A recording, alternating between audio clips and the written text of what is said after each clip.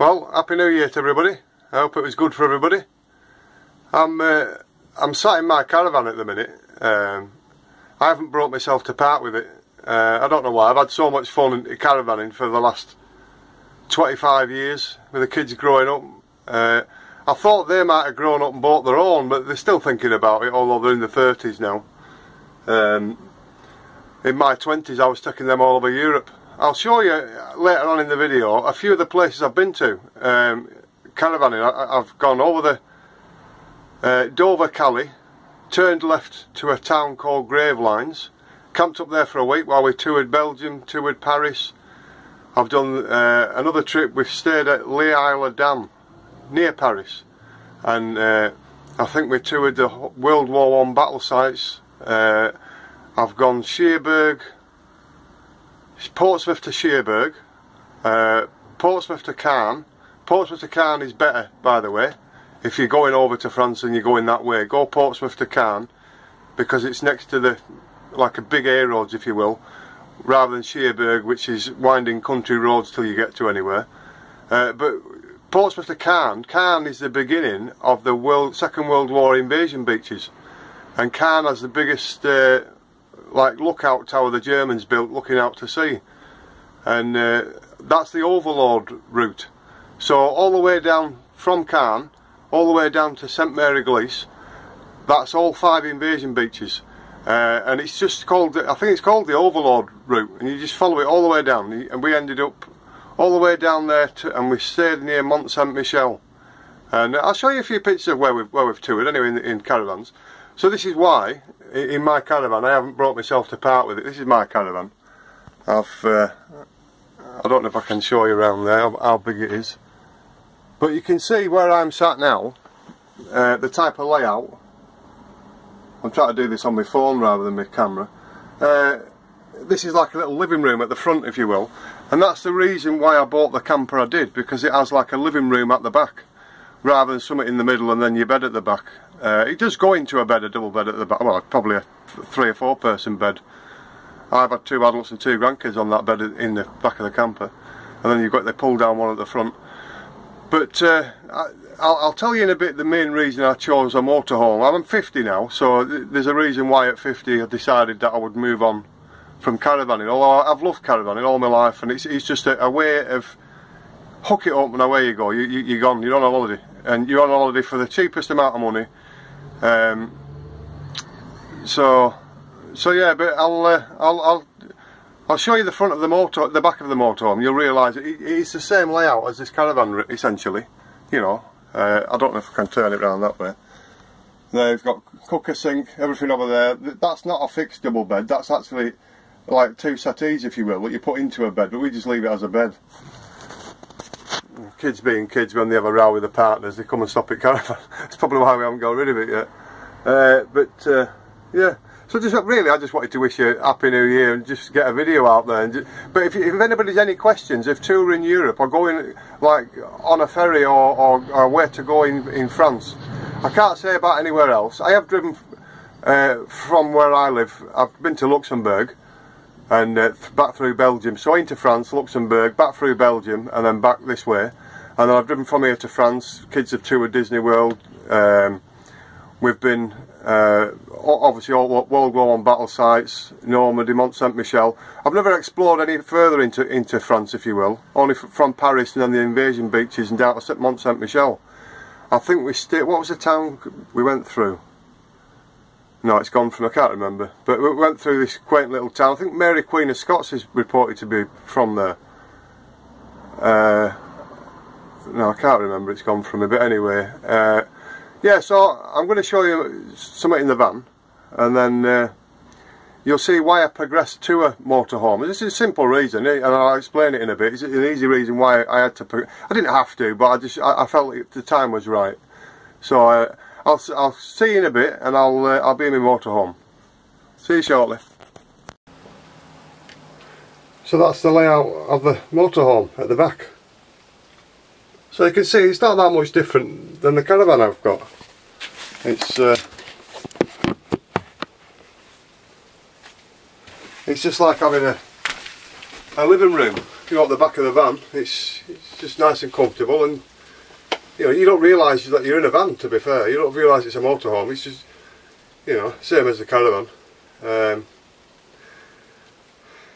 It was just to let you know why I moved from a caravan to a camper, and it was mainly my age. I'm 50 years of age, and I just cannot be bothered anymore to back a car up to my caravan, which was a 4x4 at the time because it's a big caravan. Hook it all up, get to a site, back it all up, put the legs down, get the water. It's just that much of a faff at my age. I just can't be bothered anymore. And sticking toy mirrors on, and the van, it's just a case of getting in and going. Or that was what we thought, until obviously my mother, how she is.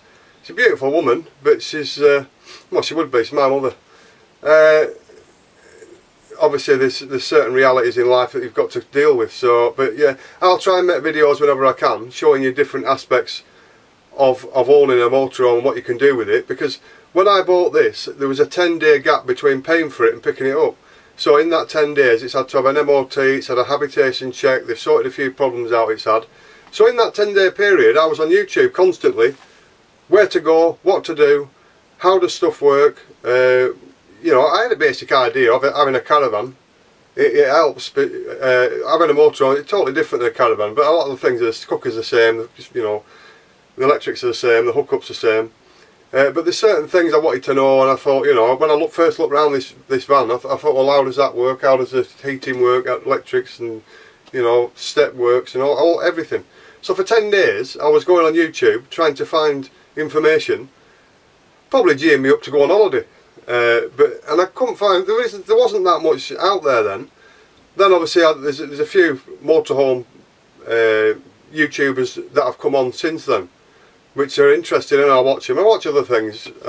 I'm interested in getting a drone that can, you know, do aerial photography with. I've always liked camera work and video, you know, videos. So I've always been interested in them. And now I can edit them on my laptop.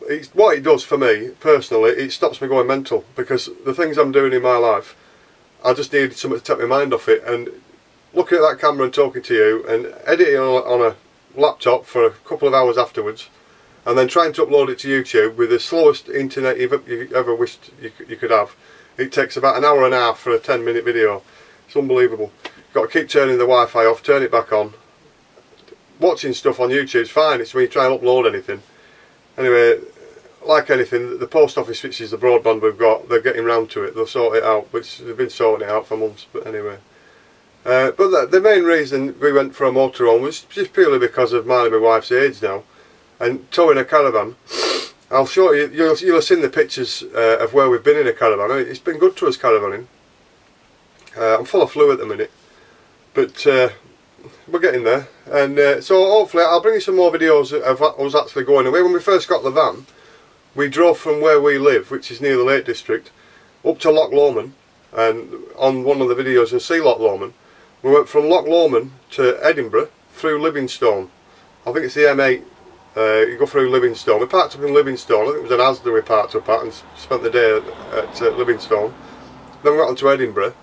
We did find a site in Edinburgh that was next to the coast that you could stop, but a load of lads started playing football there, and there was a load of caravans, looked like a lot of workmen who were staying in them. We're not stopping here. Anyway, we went to Edinburgh, and we managed to park where the big wheel is in Edinburgh. If you've ever been, we were parked less than quarter of a mile from that big wheel on the same road. So we stayed there. We toured Edinburgh. The phone's ringing. Bear with me. Hello? Yeah, speaking, mate. So I forgot where I was. Probably my age now. 50, you forget things. I know I was talking about obviously why we've gone from a caravan to a motorhome. It's just a towing of the caravan that was the problem. Yeah, I could play it back and find out where I was up to. But anyway, it doesn't matter. I'm not a professional cameraman. I don't try and pretend to be.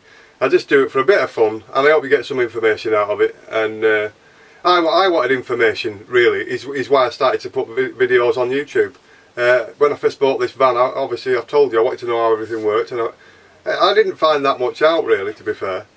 But I will put some more videos out using the caravan levelling and motorhome levelling, and things like what I do with my water. My TV's down there. Obviously I've got an inverter that goes in the cigarette lighter that's in that cupboard. It's a 100-watt inverter. That's a 45-watt TV, flat screen LED TV, so it's only using half of the power. There is a fan on the inverter that whirls away, but once it's in that cupboard and you shut it and then you turn the TV up, you don't hear it. But yeah, I'll make lots more videos, and it'll keep me occupied as well as hopefully entertaining you. But if you've got any questions, just put them in the comments, and if I can answer it, I will do. And if I don't know, I'll look it up and find out the answer. But I'll certainly help anybody out if somebody has a problem, or they want to do anything, want to know anything about having a motorhome. If you haven't got one, you're thinking of getting one. The main issue you've got to remember is mine is 22 foot long, so parking is the main issue. If you go into any city or town, you'll never park in a city or a town. We were very lucky in Edinburgh. Well, that's what I was talking about, Edinburgh, that was it. So we spent the day in Edinburgh. We wouldn't park up. I'm glad it came to me then. We went out the outskirts of Edinburgh, so we're heading back towards the Lake District where we live. So what we do, we're heading out of Edinburgh, about 20 mile out of Edinburgh, country lane, and I passed a church, a village hall and a village hall car park. And I thought, oh, we'll pop in, we'll have a cup of tea, cup of coffee. And there was 3 camper vans there. There was a van that people were stopping in, 2 campers, and then obviously I parked there, so we stayed there all night. And we went from there to a place called Iron Bridge Pub, near Gretna Green I think it is. And then England were playing in the World Cup, so the deal is you park there, you have a few beers in the pub, and you're fine, or a meal or whatever, and you can park up. And I asked them, I said, I'm not a member of Britstops, although I am thinking of it. But they said, oh, I'm not bothered. They said, just park up, as long as you have a few pints or something to eat, we're not bothered. So then that's what I did, and that was a great car park. There was a guy from France there, and he was on his own. No, my wife stayed in the van, his wife stayed in his van. So me and him, he was the first person I spoke to, say, are we alright parking here? And he said, yeah, no problem. So we actually sat together in the pub watching the World Cup. And I think I had a few too many. I sort of came back to the van, and I had it in my mind that I would walk in, hey love, do you want a cup of coffee? And I opened the door and I sort of fell in. So she knew I'd had too many. Yeah, and then from there, obviously we drove. So we did a triangle. The lakes to Loch Lomond, across to Edinburgh, and then back down. It's a big triangle from where we live. And we're going to try that triangle down south, so we're going to go down south when we get the chance, and we'll go from the lakes where we live, probably the east coast, and then across to the west coast, and then we'll come back here.